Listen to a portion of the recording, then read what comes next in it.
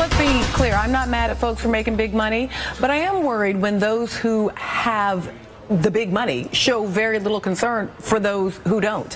And right now, the people tasked with ensuring that everyone is playing on a level field are in fact overwhelmingly rich. Based on data compiled by OpenSecrets.org in 2011, the total net worth for all members of the U.S. Congress was more than $4 billion. Just about half of the members of the U.S. Congress are millionaires.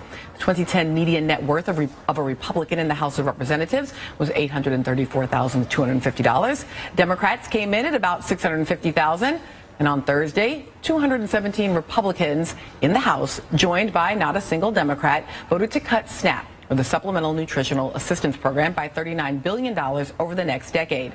Now, I don't know about you, but it's concerning to me that the people who are voting to take food off of poor folks' tables are the one percenters of politics. So this is the point that you were making earlier about the interconnection between, or this is part of the point about the interconnection between inequality in our economy and in our politics. Yeah, it's astounding. And there were so many disturbing aspects to the SNAP vote.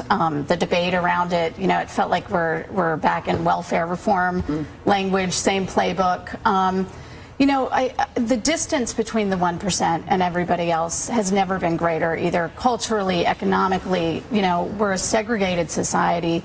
We don't run in, so many of our Congress members have no idea what it's like to work 2 jobs or commute for an hour and a half to go check out, you know, to be a cashier at